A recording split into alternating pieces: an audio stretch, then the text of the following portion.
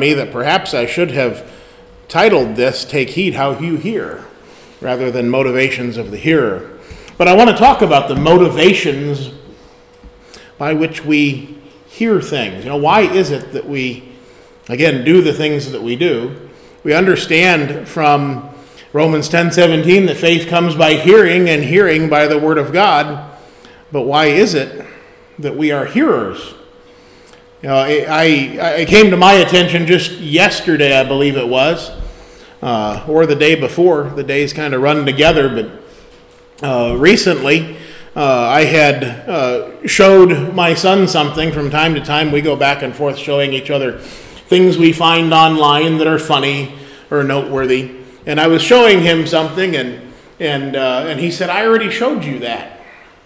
And I totally forgot about that, and realized that when he showed it to me, I probably just let it go in one ear and out the other. It was probably one of those situations where I was sitting there doing something, and he came to show me something, and I didn't, I heard it, I saw it, but I didn't really take it in and pay attention. It didn't stick in my mind. And to varying degrees, we bring things into our minds, into our hearts, and they stick. There are things that we'll never forget, and there are things that are just a fleeting path through our minds. And the scriptures need to be those things that stick in our minds. When we come together like this on Sunday morning, as we're commanded, I hope that the word that you hear is something that you reflect upon. That perhaps you take notes, if not on paper, in your head.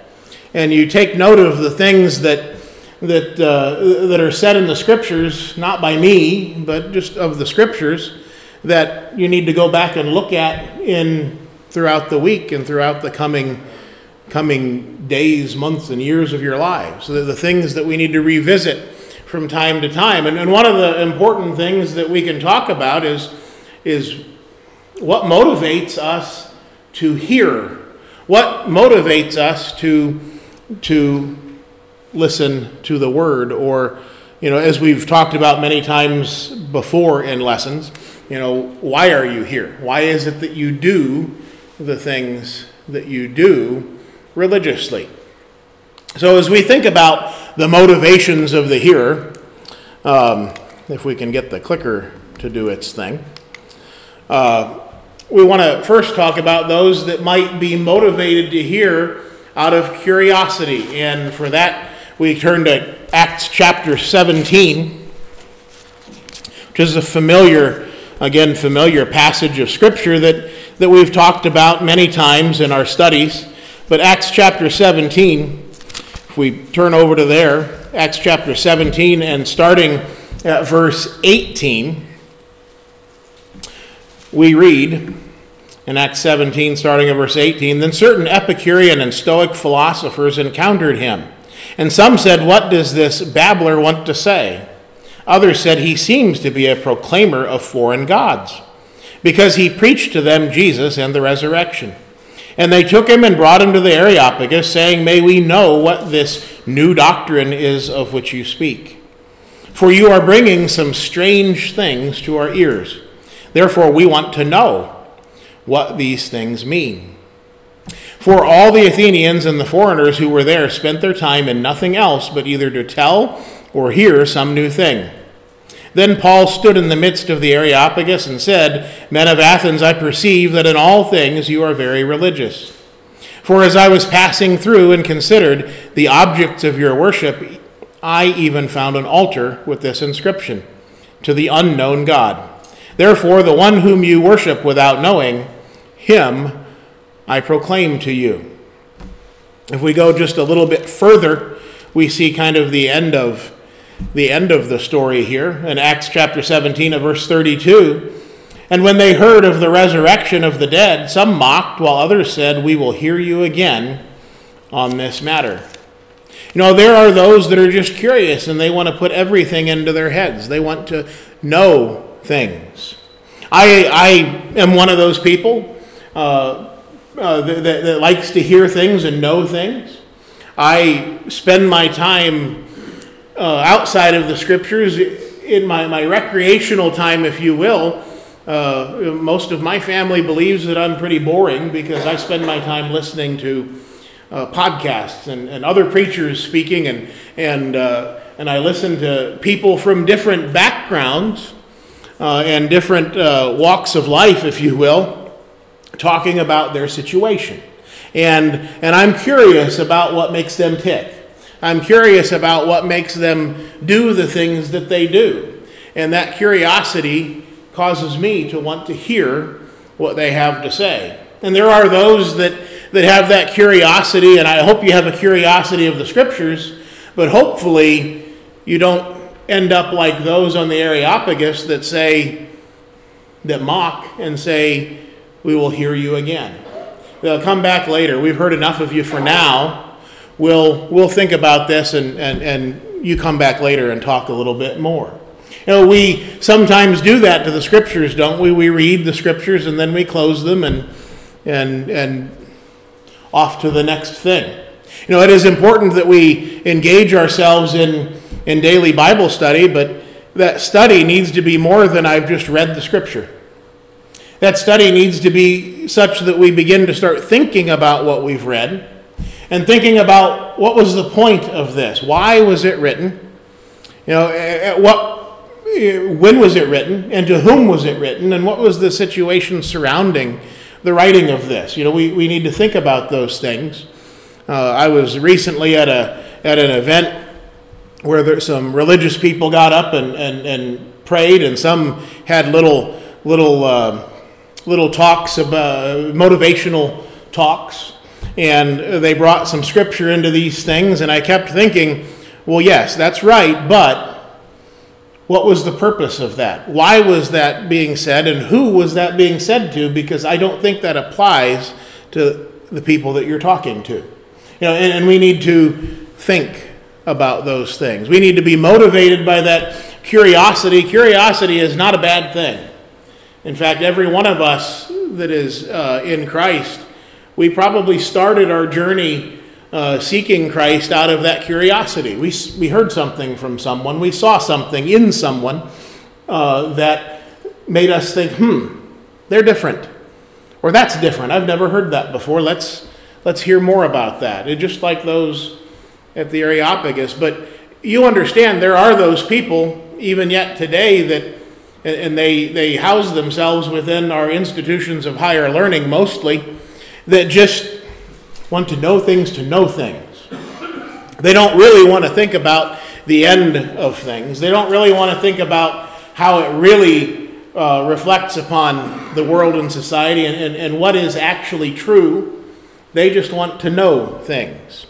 I know people that have spent their entire lives in school to know things, but to no avail because they never did anything with it. In fact, I know a person who went to school for many years for nursing, and among other things. He went to school, had several degrees under his belt, as I understand it, but he never used any of it. He never went and put those things into practice. He just liked to know things, and he was a very intelligent individual. And there are, again, those in the world today, maybe some of us, that have that curiosity. A curious mind is good, but we have to actually follow through, and we have to hear, not just for the sake of understanding and gathering up more words in our vocabulary, but to understand what they mean and understand how they affect us. One of the motivations, again, is this curiosity, but it can't just be for curiosity's sake. One of the other motivations that people might seek to hear is for a desire for gain. In Acts chapter 24, just a few pages over in your Bible, we read of Felix and how he was kind of looking for some gain. He was willing to listen for a little bit. In Acts chapter 24, starting at verse 24, and it says, "After some days, when Felix came with his wife Drusilla, who was Jewish, he sent for Paul and heard him concerning the faith in Christ. Now as he reasoned about righteousness, self-control, and the judgment to come, Felix was afraid and answered, "Go away for now, for when I have a convenient time, I will call for you." Meanwhile, he also hoped that money would be given him by Paul, that he might release him. Therefore, he sent for him more often and conversed with him. And you know what this reminds me of? It's not a perfect analogy, but it reminds me of those in the world today whom they may even listen to the scriptures for a little bit, but they're expecting that you're going to give them something afterwards. There are those that make the rounds to religious organizations or even just help organizations, and they'll listen to whatever is being said, but there's going to be something in it for them in the end. In fact, I know that the Salvation Army does sorts of things like this, where they'll give a meal. But one of the caveats to the meal, it's sort of an understood thing. I suppose you could get up and walk out after you ate, but you have to listen to a little bit of a lesson from them, and then you proceed to be able to get some more things from them. And there are people that are there religiously, to use the term, every week or every time this thing happens, and they're there, and the words are going in, and the words might rattle around for a little while, and then they might come out. And but they're there because of the thing that they're being given. And this is just something that is human nature. You know, when I owned a business, there for some time we had a booth set up at different fairs in different places where a lot of people were that fit the demographic of our customers, and we were trying to get our name out there. And people would come and listen to what you had to say if you had something to give them, and it didn't matter what it was. It could be a trinket. It could be anything, and people were coming and taking these things because it's just within human beings to want something for what they give. If they give their time, they want something out of it, and it's usually something that is superficial. But the scriptures hold something so much deeper. There is something in it for us. It's eternal life. It is an understanding of our Savior. It is something that is greater and more valuable than anything that any person could give here on this earth. But nonetheless, there are those that are listening for a desire for gain. And we need to ask ourselves with each of these points as we go through them, you know, am I here just simply out of curiosity? Am I here to get something out of it, you know, monetarily? Am I here to get something out of it just for some gain? Maybe it's a status. Maybe it's a gain in status. Maybe it's, as I've seen before, not in the Lord's church, thankfully, but I've seen it in other religious groups that I've been a part of many years ago, where it became a networking place. It became like a meeting of the CEOs in the town, and they would network with each other. So, you know, as they were doing business, they'd say, "Oh yeah, well, I go to church with so and so," and they can call them up and ask a favor, and it helps to promote their business, and it helps to advance their business gain. Some people, unfortunately, do that with religious things. But the gain that we want, the gain that I hope you're here for, is the gain of the knowledge of truth. The gain that comes from seeking after the Lord. You know, another thing that people might listen for is to trap the speaker. You know, there could be, and I've seen this happen before, where people will listen for a little bit, and they're listening for something to catch the speaker in so that they can tear them apart, so that they can go after them like a ravenous wolf and try to tear apart their argument. And we see this, you know, sometimes in debates, and I'm one that loves to watch a good debate. I sort of regret the fact that there aren't many religious and biblical debates anymore. But on the other hand, On the other hand, when you really stop and think about what happens during those times of debate, you have the people on this side of the room that are with this guy, and the people on this side of the room that are with the other guy, and they're all just nitpicking and looking for holes in each other's stories, or each other's lessons, if you will, and that's all they're after. They're not listening for an understanding. They're not actually listening to find the truth and to find out what is true, but they enjoy the argument. There's an adrenaline rush that comes with that sort of thing. You know, I come from a long line of hagglers and arguers, and there's a great rush that comes with being able to haggle with somebody and go back and forth with somebody over something that is addictive to some. And there are those that lay those traps in their mind. Let's find out what we can pick apart here today. And again, you can pick apart what I say. I'm nothing. But you have to really understand that this is the Word of God we're dealing with. And what the Word of God says matters more than anything. So even if I do everything in my power to tell you the truth, and you may trust me, it is dependent upon you to look to make sure I'm telling you the truth, to look to make sure that I'm telling you the truth, not just to trap me, but to make sure that you understand the truth. Mark chapter 12, starting at verse 12, says, "And they sought to lay hands on him, but feared the multitude, for they knew he had spoken the parable against them. So they left him and went away. They sent him to some of the Pharisees and the Herodians to catch him in his words." So there were those that were seeking to find Jesus, find some fault in Jesus.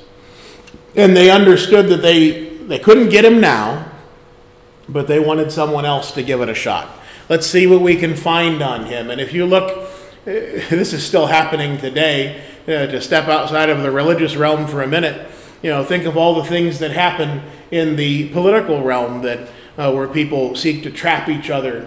It doesn't even have to be the political realm. It could be anything. If you hold a stance in something, someone else is going to try to trap you up in your words and cause you to, or cause a fight.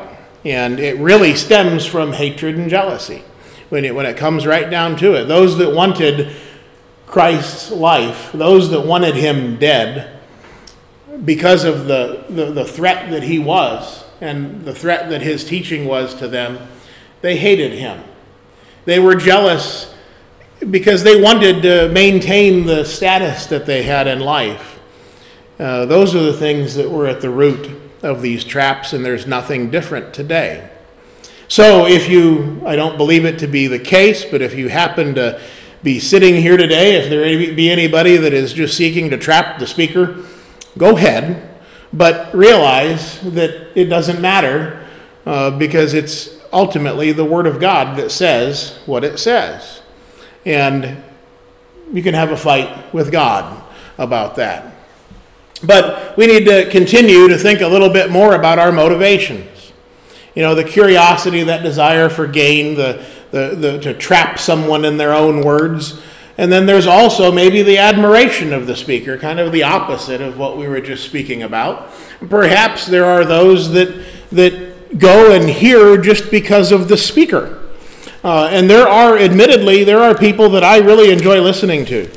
There are those speakers in the world, not even just in the church, not even religiously.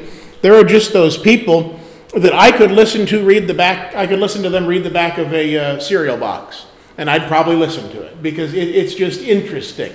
The inflection of their voice, the way that they can carry on the words with such eloquence. There are those people. In fact, just last night, Angela, myself, and Anderson, we went to a dinner where there was a guest speaker, a person that I listen to from time to time, whom I admire for at least his ability to reason logically, and is not a religious not a religious endeavor at all. It's just that I like to listen to him talk. And he was in town, so I decided to go and do that. And I went to listen to him because of that admiration of his ability.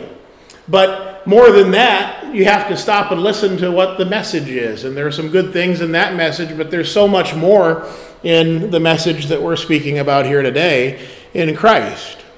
There's so much more in what we're hearing and what we see in the Word of God. In 1 Corinthians chapter 1, if you'll go with me there, 1 Corinthians chapter 1, and then at verse 11, it says, "For it has been declared to me concerning you, my brethren, that those of Chloe's household, that there are contentions among you. Now I say this, that each of you says, I am of Paul, or I am of Apollos, or I am of Cephas, or I am of Christ. Is Christ divided? Was Paul crucified for you, or were you baptized in the name of Paul?"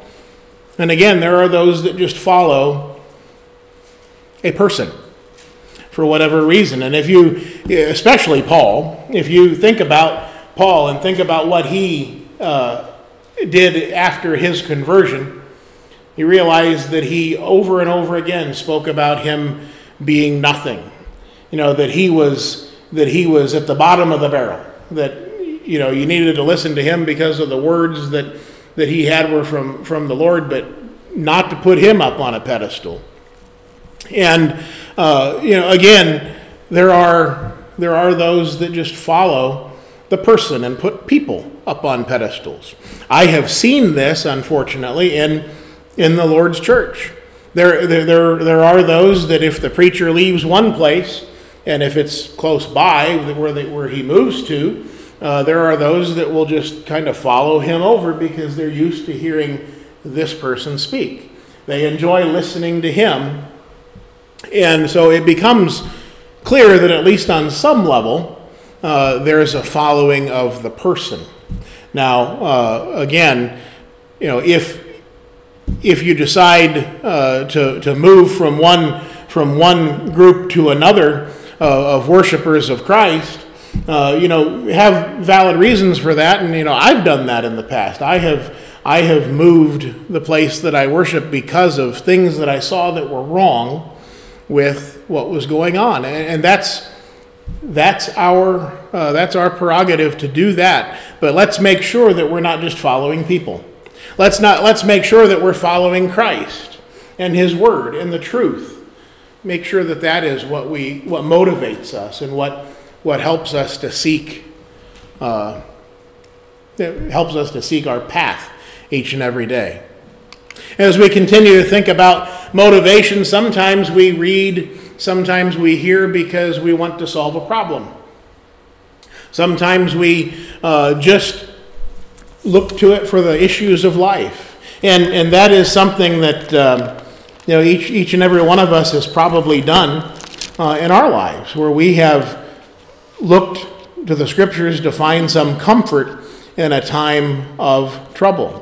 As we look a little bit into the Scriptures here in Ecclesiastes chapter 12, let's go over there. And this is a familiar passage, and really we understand that it's speaking of vanity, the vanity of life, the vanity of all the things that we can put first in our life. But starting at verse 8, it says, "Vanity of vanities, says the preacher. All is vanity, and moreover, because the preacher was wise, he still taught the people knowledge. Yes, he pondered and sought out and set in order many proverbs. The preacher sought to find acceptable words, and what was written was upright, words of truth. The words of the wise are like goads, and the words of scholars are like well-driven nails given by one shepherd. And further, my son, be admonished by these. Of making many books there is no end, and much study is wearisome to the flesh. Let us hear the conclusion of the whole matter. Fear God and keep his commandments, for this is man's all. For God will bring every work into judgment, including every secret thing, whether good or evil." There is every possibility that with the problems of this life that we can look into the Scriptures and find wise words. What should I do about this issue in my life? Now, we likely are not going to open up the scriptures and find an exact paragraph that says, for you, let's just say James, for you, James, on this day you're having this problem, so this is what you should do. It's not going to be spelled out like that, but when we study the scriptures and we come to understand the message that is being taught, when we understand that concept that is being set forth, the many concepts of righteousness that are being set forth there, when we understand those things, we'll have a direction in which we should walk. We'll have more clarity in what Christ looks like. We'll have more clarity of the path that Christ has set forth for us. And a lot of those problems go away. A lot of those problems fall by the wayside because we have our focus on Christ. And that's a wonderful motivation to have to look into the scriptures. But one thing we don't want to do is to just, we have an issue in our life, so let's run to the Bible.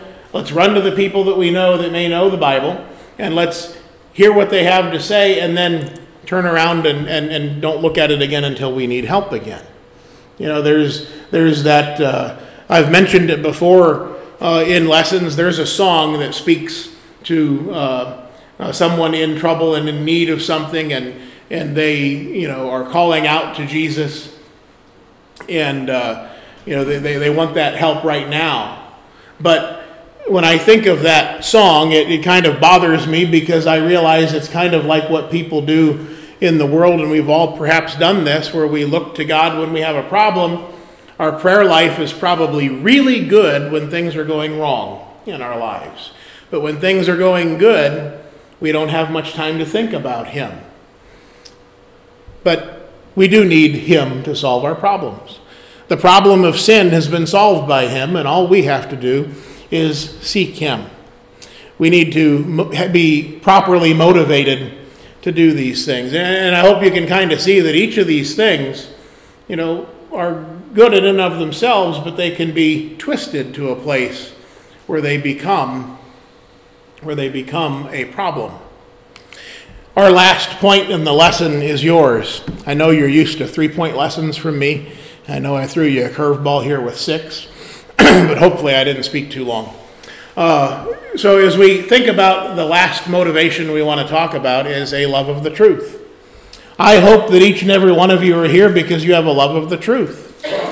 I hope that you find that I'm speaking the truth. That's my goal. I hope that you find that the scriptures are the only source of truth. In the world today, and I know I've mentioned this years ago and several times since, that there's this movement in the world that everybody can have their own truth. What is true to you doesn't have to be true for me and doesn't have to be true for your neighbor. We can all just have our own truth and live in our own reality and just let that be. But that's just not how truth works. There is truth, and then there are things that are not true. It's just that black and white. And we need to be those that love the truth. We need to be those that cling again to what is good. And one more scripture here. Let's go back over to the book of Romans. And Romans chapter 12, and at verse 9, Romans 12 at verse 9 says, "Let love be without hypocrisy. Abhor what is evil and cling to what is good." You can tell truth for what it is. You can tell that something is true because it aligns itself with truth. And it doesn't waver. We understand there are scriptures that tell us that God does not waver, and that he who wavers is driven like the wind and tossed and is unstable in all his ways.